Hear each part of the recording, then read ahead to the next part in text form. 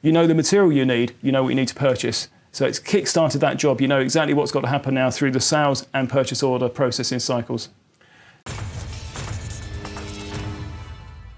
In today's Tech Corner, I'm here with Geoff from PSL Datatrack to talk about work orders.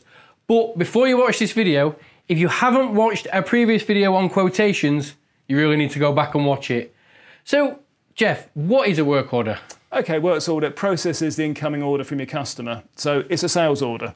It's also going to deal with making for stock and selling from stock. So it encompasses all those commercial aspects of an order. So using PSL, how quick is it to create a works order? It takes seconds. What we're going to do, we'll take through an example. In the first example, we're going to process an order where we've got a delivery that's going to be spread across 12 different dates. So it's a yearly order. We'll take through all the steps to get that order processed.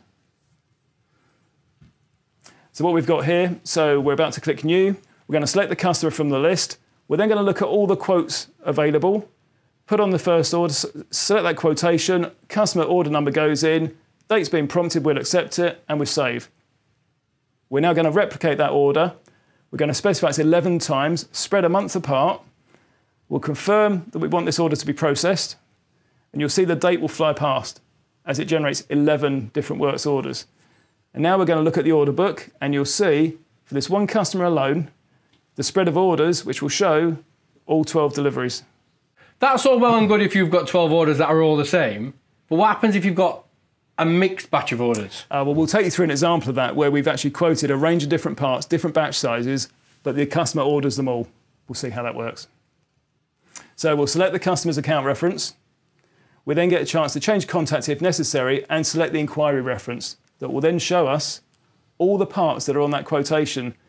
You can select one, some, or all of them. Enter the customer's purchase order number. You can then specify the date you'd like these orders due by.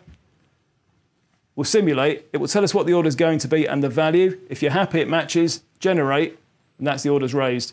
And there's the order acknowledgement. That's in a few seconds.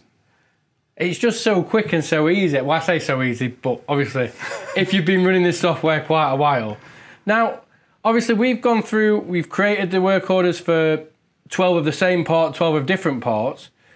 But how does that help with shop floor documentations? So the works order, because the works order is based on a quotation that gives you all the details that a job card needs, you can print the process layout straight away. You know the material you need, you know what you need to purchase. So it's kick-started that job. You know exactly what's got to happen now through the sales and purchase order processing cycles. Now, that's all well and good for one order. But what happens if you've got a group of orders? How does the system deal with that? Okay, so if you put on a range of different parts, typically you have a common customer's purchase order number, but how do you see those jobs being linked? We do it with a generation number. So you can see a number with a decimal counter on the end, so you can see it's part 1, part 2, part 3 of a series of orders. Geoff, that was such a detailed description, and it's great to actually see you do these work orders on screen.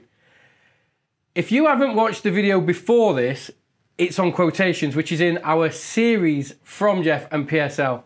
Join us next time when we go from work orders to scheduling.